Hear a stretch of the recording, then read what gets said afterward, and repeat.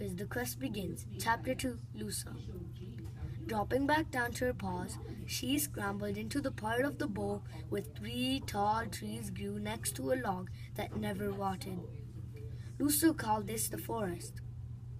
Raising herself onto her hind legs again, she batted her paws in the air as if she were fighting a butterfly to catch the attention of the flat faces. When she was sure they were watching her, she jumped onto the log and ran along it, jumping down all fours at the other end. As she had hoped, the flat faces made the quick huffing sound that meant they were pleased, and the guy leaned over the rail to give her some food.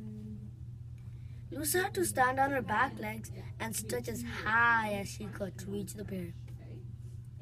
What you see Lusa doing here is similar to what bears like her would do in the wild, stretching up into the trees to reach food like fruit, nuts, berries, and honey.